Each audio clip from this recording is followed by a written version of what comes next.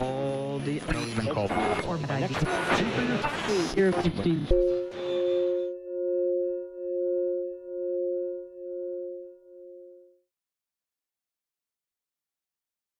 Yeah, it probably has changed me. Before I started writing books, I thought of books as, oh, a fun thing to read. But once you write a book, it does make you think differently. It is a lot of work, a lot of processes. Like there's the thinking process, then the writing process, then the editing process, and you gotta perfect it. So yeah, it has changed me, you can say. So you finished this one book, and I've heard that you've kept on writing then. That wasn't the end for you. Once I was done with Amy's Adventures, I just couldn't stop. I had a new hunger for writing. I just wanted to keep on writing, keep on thinking.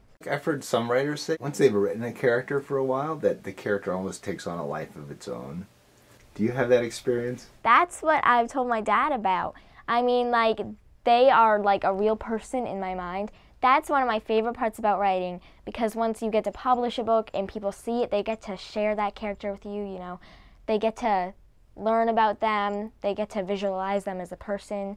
So it makes me feel good because I know it's not just in my head, it's in other people's heads too. So they definitely become real people in my head. And do they sometimes do unexpected things? Yes. Well, writing can take you unexpected places. And your parents obviously have been very supportive. Yes, especially my dad. He does a big part in it. I couldn't do this without him. And my mom and my teachers, but especially my parents, because I couldn't do it without them. I can just write and write and write, but it's just especially good. Like, you appreciate it more if other people are there to support you and appreciate it. It's just more fun writing when you know that other people will be there to see it. Thanks for improvising with us, and we'll see you tomorrow.